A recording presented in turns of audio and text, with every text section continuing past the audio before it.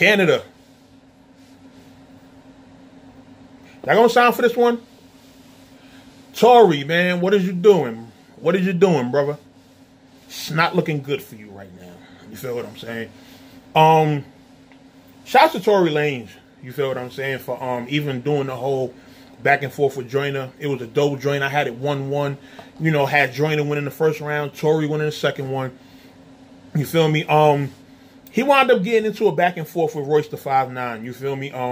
Actually, I couldn't see Royce's tweets because he had me blocked on Twitter. I forgot what I said to him maybe years ago, probably back in like 2010, 2011. A nigga blocked me. But he gave his opinion on the whole Joyner and Royce thing. I mean, Joyner and Tory thing. And I think he might have pretty much alluded to Joyner winning or something. But Tory Lanez pretty much hit him with the, you know, the rose the 5'7", and at the end of one of his tweets, actually told Royce to suck the strap. You feel what I'm saying? Like, I got to be careful what I say. I know what YouTube and monetization and all that. But yeah, he told Royce, you know, he pretty much invited him to the Frank stand. You feel me? And Royce hit him with the, remember you said this, not me, or something like that. Like, remember you said this. And within 24 hours, a phone call was made. You feel me? Now it's shout out to Royce. We chopped it up, progressive conversation, productive conversation, whatever case may be. You little niggas have got to stop with this jumping out the window shit on social media. Feel what I'm saying? Everybody got opinions. Everybody chiming in on these battles and, you know, different stuff that's going on social media. You know, Tory Lanez, you from this era. Like, you know what time it is. You know all the hairline jokes and all that other shit you done been through. Like, there's no reason why this man giving his opinion should bother you now. You understand? Like, remember, got all the hairline jokes. You jumped on Meek Mill's song and you, we both be making M's. I be feeling them. Y'all be making memes. I be making millions. Something like that. Like, you know how to flip controversy, you know, in a artistic way when it comes to music. So somebody like that giving their opinion, go in the booth and rip on his ass. Like, do something. But when you jump on the social media and you with the suck my dick and all, like, come on, man. Come on, man. Ain't no need for all that, son. You feel what I'm saying? Like, regardless of how y'all give it up in Canada, nigga, you still got to come out here to make money, son. You understand? You still got to cross that border to come get money. And Toronto's not far from Detroit. So I'm pretty sure you're going to be stopping in Detroit at some point. Like, come on, man. Don't do that. Don't do that, man. You feel me? Like, you got a little bit ahead of yourself after the battle. You trying to make it a little bit of a Canadian versus America thing, and cool. We with that. Like, you feel what I'm saying? And we're going to do the rapping back and forth shit, cool. But you feeling yourself a little too much, man. You feel what I'm saying? Like, slow down, bro. Slow down. And not that serious, huh? It's not that serious. It's a rap battle. You understand? Everybody can give whatever opinions they want. But once you jump out the window with all that, suck my, you know, inviting niggas to the Frank stand, which we call it out here. Once you start doing that, all bets off. It's like, you bound to get smacked behind that. You feel me? Like, people who done actually got killed over stuff like that. So, you understand? You're an entertainer. You got to make money.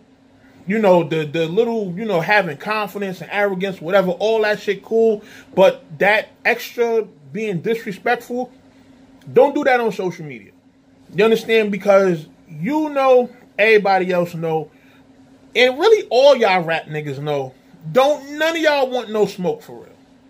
None of y'all. Not a single one of y'all niggas that's out here, y'all touring, y'all selling fucking millions of albums, y'all streaming millions of songs, y'all getting like 6-7 figures and making tons of money. Y'all got houses, cars, boats, buildings, and all this other stuff.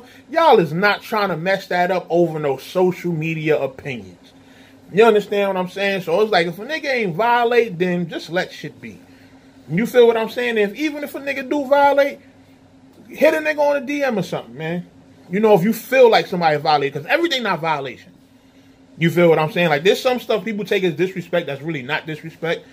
And from what I was seeing from people's replies, what Royce was saying shouldn't have been that disrespectful for you to jump to the Frank stand. You feel what I'm saying? Once you jump to the Frank stand, that's when you ready to fight, you ready to die, kill, something. Like, you ready for something to happen. You know what I mean? On a street level. You feel me? So, y'all niggas need to chill with all that, man. Y'all niggas do not want no smoke. Y'all want to rap. Y'all want to get y'all money. Defend yourself, but don't go that far with it. You know what I mean? It's not that serious. You feel me? But it's good to see they patched it up and all that. I personally, I'm not going to say Tory Lanez is soft or that he's pussy for squashing the issue, because at the end of the day, it really takes a real man to do that.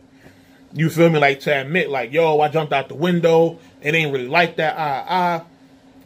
It's just how quick it happened. You feel what I'm saying? Like, this was literally just yesterday that you tweeted the suck my dick shit, and then less than 24 hours later, you back with, you know, y'all spoke on the phone and, you know, all that type of shit. And a lot of people called this too. You feel me? Ransom called this. I think Crooked Eye called this. Like, a lot of people was calling this. Like, yeah, this, you know, everybody was posting the Royce with the rocket launcher. That video is fucking hilarious. You feel what I'm saying? You go to YouTube, type in Royce the 5'9", or type in Royce Benzino.